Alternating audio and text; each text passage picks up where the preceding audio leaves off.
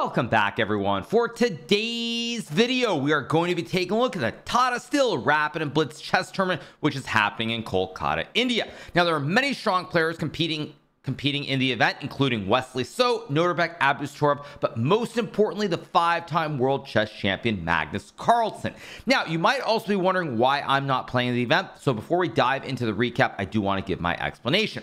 First of all, I never received a formal offer to the tournament, but secondly, I have played this event in the past, and unfortunately, as it relates to this event and the location it's being held, I tried playing in 2022. It's a long way to travel from the US to India, and I actually was jet lagged for the entire event. Most days I was waking up about 30 minutes before the game trying to catch the bus.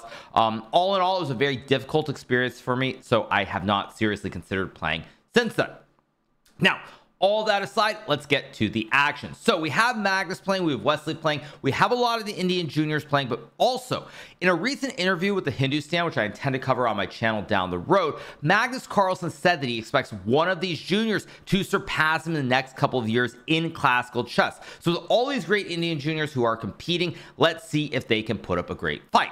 So in the first round, we have Magnus with the white piece playing as Praggnanandhaa. Now, in recent times, Pragg has fallen a little bit behind the other two. Obviously, you have Gukesh competing for the World Chess Championship, and you have Arjun Erigaisi, who very recently broke 2,800 and temporarily climbed to number 2 in the world. All right, so it is rapid chess. Players are playing with 25 minutes from the get-go. I believe it is a 10-second increment, so each move they gain 10 seconds, and Magnus has the white pieces. So the game starts out with the move c4. Pragg plays the move knight f6, and now we get knight f3. Game continues with e6, we get g3, d5, and now we have bishop g2. Now what Magnus wants here is to go into one of these very classic and slow Catalan setups. He's playing the fianchetto here. If black plays bishop e7 after d4 here, we would have a very traditional Catalan. If white chooses to castle, we can also get something like b3 with bishop b2. At any rate, it gets exciting. Now Pragg has other ideas here, and he decides to play d4. We get d3, and now we have the move bishop b4. We get bishop to d2, and a5 is played. Now the reason that Pragg has played d4 here is he's trying to go for a classic Ben-Oni setup where white has these pawns on e2, d3, and c4, and black potentially gets the pawns on c5 and d4 as well. We get castles, knight to c6, Magnus trades the bishops, and now he plays the move a3. Now what Magnus wants to do is, since Pragg has played knight c6, which is a little bit less traditional than putting a pawn on c5 and creating this pawn structure, is that we get this situation where if Magnus is able to get the knight on a3, reroute the knight to c2, now the pawn on e5 becomes a little bit weak, or not e5, sorry, d4, and white can go b4, b5, and suddenly there's all kinds of pressure in the center of the board. So after a3, Pragg castles, Magnus plays knight bd2, we get pawn takes pawn, queen b3, and now we have the move rook a6 being played. Now you will notice already the computer is not a fan of this queen b3 move. It wants Magnus to simply take with the rook, and after takes, and e5 here, now it wants queen a4 followed by rook to b1, and white is doing reasonably well. Maybe not even better, just very slight edge, I would say, even though the computer says equal, but instead we get the move rook a6, or queen b3, I should say, rook a6, and now we have rook takes pawn. Pragg plays rook b6, we get queen to c2, and now we have the move queen e7 being played. Now for Pragg, he's gotten pretty much the optimal setup. The knight is guarding the pawn. White can never harass the knight with b4 and b5 because you're really overprotecting the square. And now you can play for e5, opening up the diagonal, but e4 as well. So Magnus goes rook fa1, we get e5, and now we have the move rook a8. Magnus trying to make use of the double stack on the a file, while black has a bit more control in the center of the board. Pragg plays h6 here. Now this move is a dual purpose move. First of all, it creates the classic look for the king, but also down the road you might want to play a bishop f5 followed by some idea like e4, but there's always an idea like knight h4 to hit the bishop. Whereas if you have the pawn on h6, just to illustrate it, you can always drop the bishop back to h7. But secondly, there also are ideas where white can go knight g5, opening up the diagonal, and then intending to reroute the knight to e4. So after h6, Magnus plays the move knight to e1 here. We get g6, and now we have b3 being played. Now Magnus is getting clearly outplayed here by Pragg. Pragg is simply a little bit better. Is it anything to write home about? No, it's a small advantage. But that being said, Magnus has no real advantage in this position. And it does speak to how strong these kids are becoming now, that even in rapid chess, their fundamental understanding is good enough against Magnus. So we get bishop g4. Magnus plays h3, we got bishop to e6, and now we have the move queen c1 being played. Magnus is trying to maybe go queen a3, trade off into an endgame. As we know, Magnus loves the endgames, and it's worth mentioning that if white can get an endgame like this, for example, white would potentially have a small edge due to the open diagonal and the long-term ideas like knight c2. So we get king g7. Magnus plays knight c2, we get knight to d7 here. Another nice move from Pragg, trying to go knight c5 to hit the pawn on b3 here, and now we get rook takes rook. Queen takes is played, and Magnus goes f4 here. Now this is a move that, to me, it appears like Magnus, he's feeling a little bit of pressure here. His position is very cramped. Black has more space in the center. Rook pressuring the pawn on b3, ideas like f5 and e4 coming, and he wants to mess up the board, so he plays f4 here.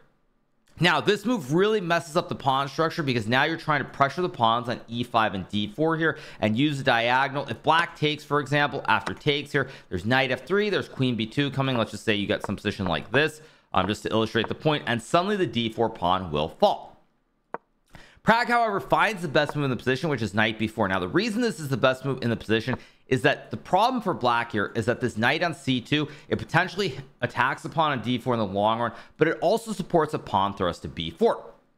So when Pragg goes knight b4 here, now if white takes on e5, just to illustrate the point, after takes, and c5 here, let's just say knight f3 and queen b8, for example, black will be able to regain the pawn that he has sacrificed, but now his central pawn on d4 is very well protected. The pawn on b3 is weak, e5 is weak, and in the long run, just to set this up, the pawn on e2 also is a big problem for white as well. So after knight b4, Magnus trades the knights, and now we get the move knight to f3 being played, trying to pressure e5 and d4 via the f3 square. Now the computer really hates this. It thinks that after knight to c5, which Pragg plays, black has a big advantage here. It's 0.7. Is Pragg going to be able to beat Magnus once again, just like he did in Miami 2 years ago? Well, let's see. So Magnus goes queen to a3. Now we get queen, takes, and here we have takes, and now we get knight takes b3. Magnus plays king to f2, we get king to f6, and at this point we're in an endgame where black has one extra pawn on the queen side, this b7 pawn, but it's still tricky to play because you can't ever really move this knight away. If you play a move like knight to c5 here, you lose the extra pawn on d4, and if you play c5 here, now the knight on b3 is kind of stuck. You don't really have any squares available to move to, and there's a lot of play left in the game. So after h4, Pragg goes c6, we get to move rook to a8, rook to a6, and now we have rook b8 being played, and here we get to move rook a2. Now another great thing with these kids is that they are not afraid at all of the older generation. This is a situation where it'd be very easy to play rook b6 and simply make a draw by repetition, but no, Pragg goes rook a2, trying to create the kebab on the second rank. He wants to go knight c1 and gobble all of these pawns on the pawn chain. So Magnus goes king to e1. We get rook to a7, king to f2, and unfortunately here, Pragg decides to make the draw by repetition by playing the move rook to a2. Sorry, I got something stuck in my throat. Now Magnus here decides to play bishop to f1 instead of king to e1. I think the reason Magnus did not go king to e1 is he probably saw that after king to f5, rook takes b7, knight to c5, let's just say rook b8, and king takes f4, the black king is entering and white is in a lot of trouble. So we get bishop f1 instead, and here Pragg plays rook a7, we get bishop g2, and now the game ends by repetition. Now it's funny because I said that it felt like the kids want to go for more. In this case, after bishop to f1, the reason that Pragg did not play on is really quite simple. Pragg was getting very low on time here, and this is a situation where if you make even one mistake, everything could collapse. Now what I think Pragg saw is he probably saw the best line, knight to c1, and he saw that after takes here, knight c5, he's up a pawn, the pawns are guarded on the chain here. But he was most likely worried about the possibility of king to e1 here, and he didn't see a good continuation because after rook to a1, white just moves the king back, and after king to f5, which is the best move here, if white takes on d4, king takes f4, king d1, I suspect the moves that he missed here was this move king to e3, and after knight c2, there's king to f2, winning the bishop on f1, and black is actually winning the game. Now, in a classical game, I think Pragg would find this almost for sure, but in a rapid game, turn into a blitz, turn into a bullet game, this is not easy to spot, and honestly, if you miss even one move in the sequence, you're very likely going to lose this game. So a little bit disappointing from Prag's standpoint to draw. From Magnus's standpoint, it's a bit of a sigh of relief. He gets the draw in a game where he was being outplayed pretty much from start to finish. And as I said at the start of this recap, it's showing just how strong these kids have become now that Magnus is struggling against them. This is a game where he was lucky to get the draw. And Magnus is, of course, the greatest player of all time, the 5-time world champion, and he was on the wrong side of this. So Magnus gets a draw in the first game. In the second game, Magnus would draw with the black pieces against Nihal Sarin, another very talented Indian junior, part of that second layer alongside Aravind, around 2,700, but not quite up there with Pragg, Gukesh, and Arjun. So now we're going to take a look at the third game of the day. Magnus with 2 draws, not playing great chess here at the start, and he has the white piece against Vidit Santosh Gujrathi, also from India. Now, Vidit has struggled recently in the Chennai tournament. He lost a bunch of points. He's now down to, I think, 27-30-ish. Somewhere around, I would say, number 16, 17 in the world. Still very strong, but he's having a bit of a rough patch. So the game starts out with e4 from Magnus. We get the move e5, knight to f3, and now we have the move knight c6 being played. Here, Magnus plays bishop to b5. We get knight to f6, and now we have castles being played. Now, at this point, we can tell that Vidit is sticking to his preparation from the Canada's tournament. He's playing the classic Berlin defense against the Spanish. The system has been known for many, many years, really prominently used by Vladimir Kramnik when he beat Garry Kasparov in their World Championship match. And even 20 plus years later, it remains a very, very solid defense. So we get castles. Knight takes e4, Magnus goes rook e1, knight d6, and now we get the move knight takes pawn. Now, usually if you're trying to be very aggressive in the Berlin, after knight takes e4, most of the time you go into the classic endgame with d4, knight d6, takes, knight f5, takes, and now after h3, black has many moves. There's king e8 and h5. There's bishop d7 and king c8. Many different setups for black, but this is considered to be the most testing after castles knight takes e4. But Magnus does play rook e1, knight d6 takes. We get to move bishop e7, not knight takes bishop, by the way, because then knight takes knight would be spaghetti-o time. The king is in check, and now you lose the queen. You block, I take with the knight. You block, I take the queen. GG, why not? So we get to move bishop e7. Magnus plays bishop f1. We get to move knight takes, castles, and now we have d4. Here we get bishop f6, rook e1, and rook e8, and now Magnus plays the move bishop f4. Now, all this is pretty standard theory. It's very well known. It's considered to be most likely a draw with perfect play, but in Rapid or Blitz, there are chances for both sides to make some mistakes. So we get takes. Here we have knight e8 being played. If black were to grab what looks like a free pawn on d4, white can trade the bishop for the knight, and after c3, bishop f6, and knight to a3 here, white has a small advantage because of these weak double pawns on the file. Probably the best move is to go d5, knight to b5, and now after something like d4 here, I think white has some knight c7 line, which is very, very tricky. Also, black plays something like b6 just to illustrate the point. You can go knight to b5, bishop b7, takes, and rook d1. And because of the structure, with white having 3 connected pawns on the queen side here versus black having 2, and the slight central weakness, white can maybe claim a small advantage. Objectively, it should be a draw, but white has a slightly better position. So after queen takes e1, we get knight to e8. Magnus plays c3, we get d5, and now we have knight d2 being played. Vidit plays bishop f5, we get queen e3, and now we have the move knight d6, h3, and we get the move h6. Magnus goes rook e1, and now we get bishop to g5. Now, at this point in the game, once again, we're in the middle game, and as you can tell from the evaluation bar, Magnus has absolutely no advantage whatsoever. Much like the Pragg game, he is struggling out of the opening. And I've always felt that Magnus's one weakness is potentially the openings, but in Rapid and Blitz, I felt like he's always able to get a bit more than he is in Classical. But to see this happening in multiple games now with the white pieces where he has no advantage, it does show how tough chess is becoming and how difficult opening theory is in terms of trying to get an advantage.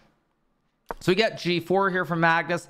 We now have takes. We get to move bishop h7, and this is apparently a slight mistake. Now, what the computer wants is either bishop to g6 or bishop e6 here. Both moves are relatively fine. Another point I want to make is you're probably thinking, well, wait, white is playing g4. You're weakening the position of the white king. However, in this position, due to the lack of dark square b's here, basically black and a dark square b, some of these squares would be weak, or some knights on the king side. The king could be weakened a little bit. But here, because it's just a bishop and a knight, it doesn't really matter. And you're also taking more space on the king side for the endgame.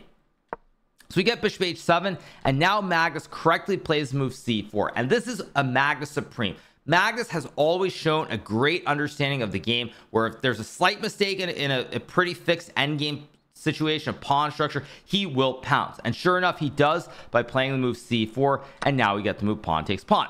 Magnus takes back, and you're probably thinking, well, now white has an isolated pawn on d4. White may have that, but because white controls the only fully open file, this e file, combined with a lack of development in here and a lot of weak pawns, white has a bit of an advantage. So here Vidit trades the knights. Now he goes for bishop g6, trying to guard the pawn on f7, and Magnus plays rook e5. Now, the idea behind rook e5 is multi-purpose. First of all, you want to potentially line up the double stack on the e file to infiltrate and create the kebab. Secondarily, down the road, you might want to play something like h4 and then h5, g5, and the rook will support pushing the p on this fifth rank.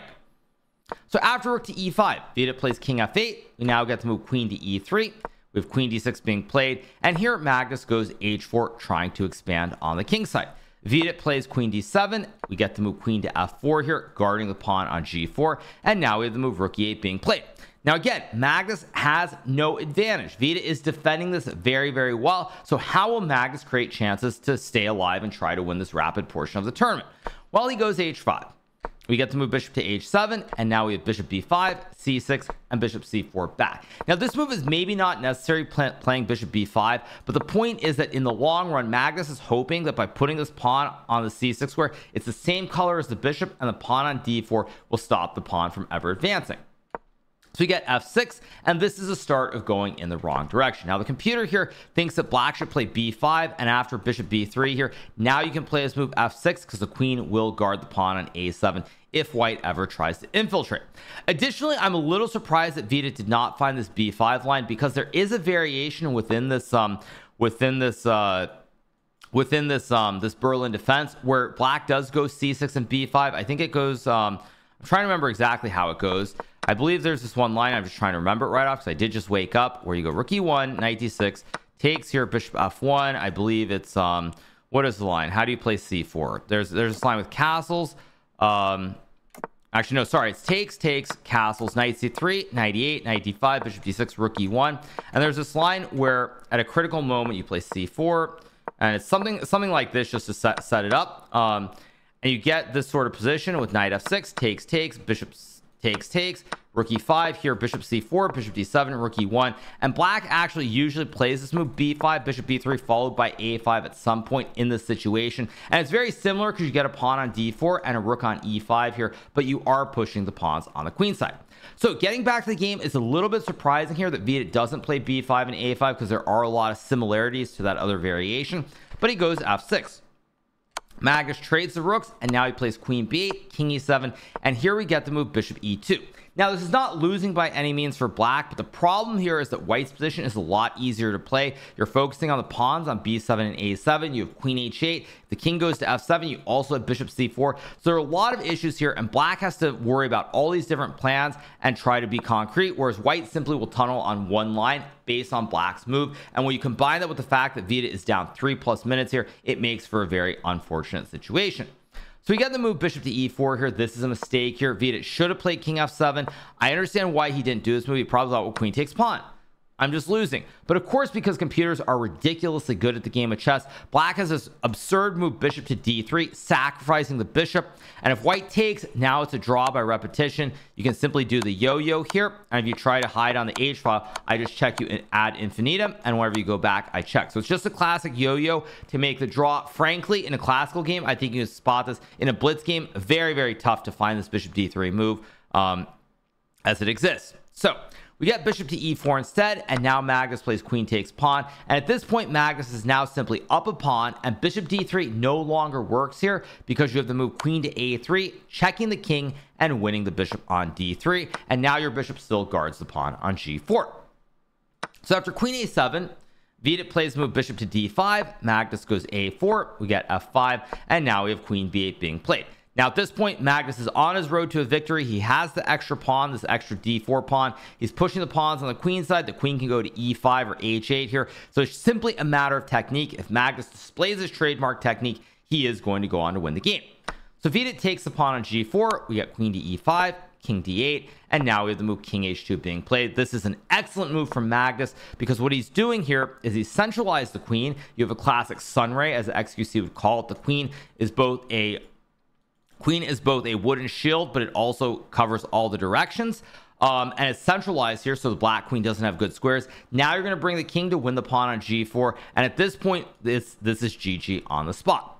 We get bishop f3 from Vidit. Magnus trades. He goes king g3 here. Material temporarily even, but with the weak pawn on f3, the queen hitting the pawn on g7, queen b8 also a threat. There's just no way that Vidit is going to survive. So here he plays move king to c8. We get king to f4 being played. Another nice move, by the way. King f3 is probably okay, but after king f3, queen to h3, now the black queen is loose, and the queen tries to start checking the king all over the board. So we get king to f4, important move now, because if black plays queen to h3 here, you can play queen to f5, trading the queens, and after takes with the king going to g6, both the pawns on the king side fall, and black will lose the game. So after king to f4, we get king d8. Magnus takes the pawn here. This is maybe not the only way to win, but reasonably logical. The computer actually wants b4 here, just starting to expand on the queen side first, but king f3 is played. Here we have queen to f7. Magnus goes king g3, and now we get to move queen b3. Magnus plays king g2, and here we get queen takes pawn on b2, and the move queen takes g7. Now, surprisingly here, Vidit is still in the game. Even though he only has 13 seconds left on the clock, this position is not completely lost if black were to play the move queen to e2. After queen e2, check king c7, or not king c7, sorry, king d7, because king c7 allows queen e5. There's check king d8, and the show goes on. White probably long-term will win after king g3, but it's still a game.